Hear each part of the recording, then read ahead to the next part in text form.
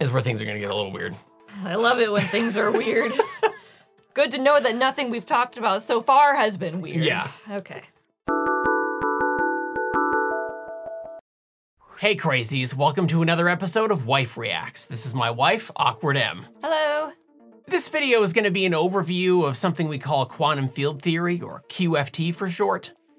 Basically, it's what is the nature of matter? Why did we invent quantum fields? You know, what was the motivation behind it? That sort of thing. So I guess let's start with what exactly do you know about quantum field theory? I was afraid you were gonna ask me this question. Almost nothing that has to do with quantum particles. Gonna go out on a limb here. Where they come from, where they go, if I had to guess. But I really don't know. So we're starting from a pretty basic set of knowledge here, right? Yes. What is this? It's a ball. It's a ball. So just like anything else, this ball is made of materials, which are then made of molecules, which are then made of atoms, which are then made of subatomic particles. We can just sort of break this down, right? It's a method we call reductionism. Ooh. We reduce it into its fundamental parts. Now, if we reduce everything in the universe into its fundamental or elementary parts, Okay. what we get is a set of elementary particles. Sure. This is all of the fundamental or elementary particles that we are aware of. Yep. And it's a pretty small list. Technically, every single one of these has an antiparticle. Most of the things that we experience, we interact with on a daily basis, us, all the objects around us, and so on, with very, very few exceptions, are made of 3 of these particles. The up quark, the down quark, and the electron. Sure. That's it. Yeah. And those things tend to interact with each other via photons. Those are sort of the 4 elementary particles that we ever interact with.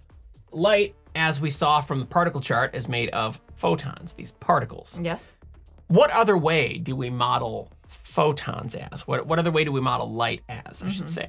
And if you go all the way back to, yeah, we model it as waves, right? So an electromagnetic wave is a disturbance in something we call the electromagnetic field, and that looks something like this. Yes, I am familiar with this animation. Right, so An oldie but a goodie. An oldie but a goodie. This is one of my faves. In this animation, you've essentially got all these points across space.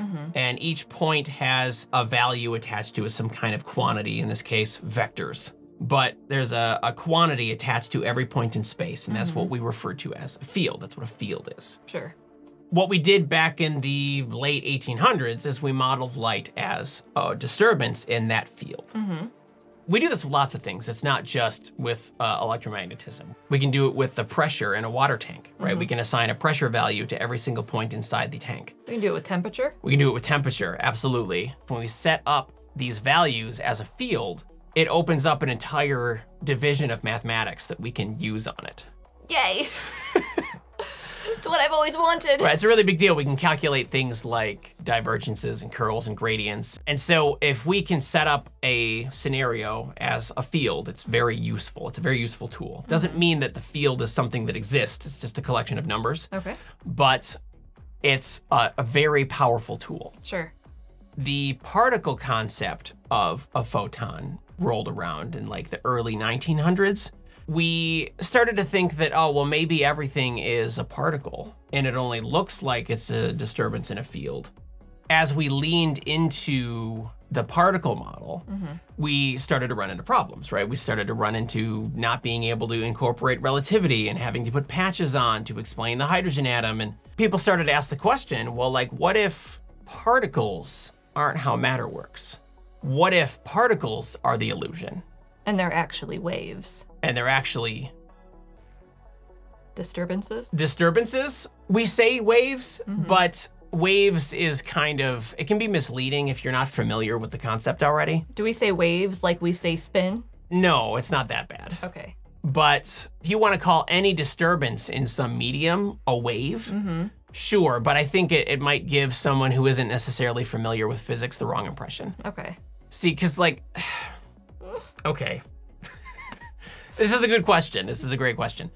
When you hear the word wave, you probably think of, you know, like a full wave, maybe on the surface of some water or something, a wave on a string maybe.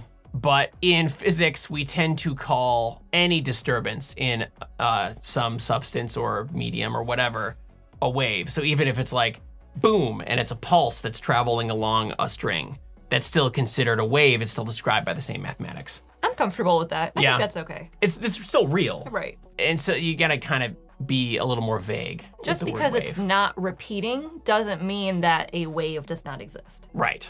It's still the same. Okay. It's still the same phenomenon, even if it's one. Right. I'm gonna stop beating around the bush, and we're gonna talk about exactly what a quantum field is. Yes, let's. Okay. We already saw the electromagnetic field where there was this, vector or arrow attached to every point in space. What if particles are the illusion and matter behaves as disturbances in fields instead? Okay. Rather than some value of some measurement being attached to every point in space. It was essentially existence attached to every point in space. Existence Existence. of What we would perceive as a particle. any particle? Any elementary particle. Yes, okay. Yeah. It's not like only electrons are found in the electron field and only Up quarks? up quarks, yes, are found in the up quark field. That's how it is. That is how it is. Yes, Okay. they each get their own field. Okay. But an up quark and an anti-up quark are in the same field. And an electron and an anti-electron are in the same field. Also known as a positron. Correct. Okay. Every point in space has an existence value, essentially. And you can see that each of those points are wiggling. Every point is wiggling. Sure. That's sort of the quantum uncertainty going on here, right? If there's a large enough disturbance, a full disturbance in this field, we perceive that disturbance as a particle. Okay, so if there's a disturbance in the electron field, it might be an electron or a positron, depending on what the disturbance looks like. Okay. If there's a disturbance in the photon field, then what we're gonna see is a photon. Sure. We're gonna observe that as a photon, even though the photon isn't really there. There's no really particle there. It's just a disturbance in a field. Is there an antiphoton? Yes, but the antiphoton is just a photon. Photons are wild. Yeah. Okay. It is its own antiparticle. But yes, every particle has an antiparticle. It just might be itself. I'm not here for that. But okay. The problem with this graphic is that it makes space look like it's discrete, like there are these little pieces and they have size. Right. Which is not really how it works. It's kind of misrepresenting it a little bit. But when I made this graphic, like 5 years ago, I didn't really have the animation skill to Do better. right? But now, a real quantum field is continuous. There would be a disturbance at an individual point in a continuous space. Okay. Rather than a box being up higher than the rest of the boxes, what you see is a spike in a surface. Which might be called a wave, if you will. Yes. We would treat this spike that moves around as a wave pulse. It's just a disturbance in the electron field, for example. In this case, electric charge is represented by color, red for positive and purple for negative. And quantum spin orientation is represented by the vertical direction, up for spin up and down for spin down. It's a representation that's not really going up and down. These fields are actually three-dimensional, but if I showed you a three-dimensional version of this, your eyes and brain would just be overwhelmed and it wouldn't be useful. Sure. Something we do in physics is we suppress dimensions in order to make sense of things. This is very common. I'm comfortable with that, honestly. In this case, three-dimensional space has been compressed into a two-dimensional plane. And we're using that dimension we suppressed as a way to show other information, like quantum spin, for example. And it's not like the fields occupy different places in space. They all occupy all space. Correct. Yes, they're all like coexisting. They all coexist and overlap each other. Right. Which allows particle interactions to happen because then energy can be exchanged between fields. Aha. If you have an electron and a positron come together at the same spot, what you get is antimatter annihilation, Ah, okay. which is how that works. Sure. They just cancel each other out. They just cancel each other out because they have opposite values. And it essentially turns the quantum field to a zero value, or what we would call the vacuum state of the field. And by doing that, by assigning existence to every point in space, you're essentially assigning all possible properties for those particles, for those things we perceive as particles, into that spot. All the information is there. It has to be. Right. Sure. Because existence is there. And so this is kind of what separates a quantum field from a regular old field, like the electromagnetic field. Poor electromagnetic field. An old regular field. There's some debate over whether or not these quantum fields actually exist, but the usefulness and accuracy of the model is kind of hard to argue with. Does anything actually exist? I mean, like... I mean, we know light exists and we know matter definitely exists, which is the point of this video. We're gonna come back to that, but matter definitely exists. It is not an illusion. We try to represent it in different ways depending on what we need to predict. 1949 rolls around, and this one guy, famous guy named Richard Feynman, enters the scene. For a while, we have been doing these quantum field calculations, and they're real nasty. We're not gonna do any today. That's not what this video is about. So he came up with something that we now call Feynman diagrams. That's what it is. I'm sure I've heard you talk about this before. Okay. Right, but they're basically space-time diagrams, which I've done a ton of videos about. Most of the information from those videos, you don't actually need to understand this. You just need to understand that, like, time is on the picture. He didn't necessarily, in this paper, come up with a way to represent all types of particles in one of these diagrams. He didn't even know about quarks. Sure. At the time, nobody did. But he did come up with a way for things like electrons and positrons to interact with photons, which is what we've been talking about this entire video. If particles come together and interact, we want to be able to represent that and be able to calculate what's going to happen with quantum fields. You know, how are things going to go in and how are things going to go out? Straight up is time, is the time axis. Okay. And so as these two particles come together, they do some kind of interaction, and then particles then come out. And we want to be able to predict exactly how this is going to take place. We can see the in and we can see the out, like what happened inside of this black box, this unknown area. Is it important that the lines are angled? Yeah, because the particles are coming together.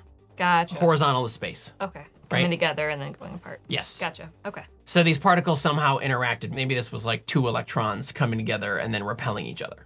For a while, we would start from like fundamental principles, and we would go through all the nasty quantum field theory calculations and figure out what's going to happen. It was so absurdly difficult. The jiggly spots is the vacuum state of the quantum field. What if we can pretend that those wiggles and jiggles are particles? Because if they're not necessarily zero, but they're not like a whole occupation of a spot, they're not actual particles, but maybe we can pretend they're particles. Something that we now call virtual particles. They're not actually particles, but we can pretend that they are. If we do that, then we can start to simplify the math a little bit. Maybe when the two electrons come together, a photon bounces between them and allows them to repel. Maybe they're interacting with this photon. This photon is not a real photon, it's inside that black box. Oh. The only actual particles here are the two electrons coming in and going out. Okay. The problem is this box is unknown, and there are other possibilities, other ways that these electrons can interact with each other via these virtual particles. Okay. We can imagine a more complicated scenario. Maybe they exchange two photons, two virtual photons. They're always virtual because it's in the box. If it's in the black box, it's virtual. Okay. Unless it went in or came out, it's not a real particle. You know, so maybe they exchanged two photons, or maybe a photon jumped out of one and jumped back in before they exchanged a photon. Or, you know, maybe they went to exchange a photon, but that photon decayed into an electron-positron pair before becoming a photon again before hitting the other electron. So all of these different scenarios are possible scenarios. Okay. And because the box is unknown and these are virtual particles, we need a way to account for all of them. What it did was it took this huge, nasty calculation that could be really cumbersome and almost impossible sometimes, and it turned it into a bunch of little calculations that are fairly calculable. Okay. And then all you got to do is add the results together. How many different options are in the box? An infinite number. Yeah, so it doesn't feel doable. Right. When you have to calculate every one of them. That's a great question, actually. As it turns out, something that Feynman discovered while he was playing around with this, he was like, well, I mean, I don't want to have to calculate all of them. That just seems like a lot, you know? So what he did was he realized that as he calculated them, the more complicated they were, the smaller of a contribution it made to the calculation. Each of these diagrams has a number of these dots that we refer to as vertexes or vertices. Okay. The number of vertices is a way to determine how much of a contribution that scenario is going to make. At some point, you can just stop because the terms aren't making any contributions to your calculation. It's going to be negligible. Right. You're going to be close enough. Something you might have noticed in those diagrams is that there's really only one type of vertex. Every single one of these vertexes has two straight lines and a wiggly line. That's all that can exist in what we call quantum electrodynamics, which is a type of quantum field theory. Is where things are going to get a little weird. Oh, excellent. I love it when things are weird. Good to know that nothing we've talked about so far has been weird. Yeah. Okay. What you've got here is you've got an electron coming in, and here's the weird part. This is a positron coming in, even though the arrow points the wrong way. That's what tells us it's a positron. You have a question? How do you know if you're dealing with an electron or a positron via the diagram? If it looks exactly the same. Because in a Feynman diagram, we represent antimatter as matter going backward in time. Ah, okay. And so any arrows that point backward in time are antiparticles. Why do we represent it that way? Because they're It not makes the going math work backwards out. in time. They're not. Yeah. Not even Feynman thought that. He didn't actually say, he made a point to say, like, I don't actually think antiparticles are particles going backward in time. That's ridiculous. I feel like he's taking a lot of liberties with like the virtual particles and the backwards in time now, and it's making me feel like it is less reputable. He viewed this as just a tool for solving quantum field theory problems. He didn't view this as reality. How do you know if the answer to your problem is correct or not? Because you can check it. How? Experimentally. Ah, okay. We've seen that this gives us answers that match reality. Okay. I'm more comfortable with it then. Okay. Okay. So here's one scenario. You've got an electron and a positron coming together, annihilating and making a photon. Okay. Okay, does that make sense? Yes. Okay. So they annihilate each other, they go to zero, but the energy has to go somewhere, and so it gets kind of shunted into the photon field. But if I turn this, now we've got an electron coming in, an electron going out, and a photon going out. So now we have an electron emitting a photon and changing direction. Gotcha. Yep. It's a Y. Yeah. Okay. Then here, we have an electron absorbing a photon and then changing direction. But still an electron. But still an electron. Both the arrows are pointed up in time. Yep. What do we have here? A photon coming in and dividing into an electron and a positron. Exactly. Yeah, see, this Huh? is how you read these diagrams. So once you know the rules, you can kind of figure it out, right? And so you can just keep going. So here we have a similar scenario that we had before, but it's a positron this time. Positron comes in, absorbs a photon, and changes direction. Okay. Here we've got a positron that emits a photon and changes direction. Isn't that? Oh, okay. And then we're back to the beginning. Gotcha. So like those are the scenarios. Those are the only scenarios that can happen in what we call quantum electrodynamics. Okay. Does that make sense? And then you can have variations of this that get more complicated. Right, you can just combine a bunch of these together. And how many of these you combine together determines how big of a contribution it makes. Okay. That is the purpose of quantum field theory. It is to predict how these particles will interact. It's about particle interactions. If there are no particle interactions, quantum field theory is kind of useless. Sure. And so what the standard model tells us is that different particles, different fields interact in different ways. That makes sense. And we do the calculations using things like Feynman diagrams. Okay. We know this racquetball exists. We know that it's made up of fundamental parts, elementary parts that interact, and we know what those interactions look like. So those elementary parts might be particles. They might be waves. They might be disturbances in fields. But at the end of the day, they are real things. We're just debating over what kind of real thing they are. Matter does exist. It just wasn't what we originally thought it was. Welcome to science. Yeah. And until next time, remember, It's okay to be a little crazy. the multiverse isn't scientific. Why are you even talking about it? It may not be testable, so we can't call it a scientific fact, but it's still scientific. It's based on time-tested models, and it's important to explore the extremes of our models. That's where all the theoretical discovery happens. Anyway, thanks for watching.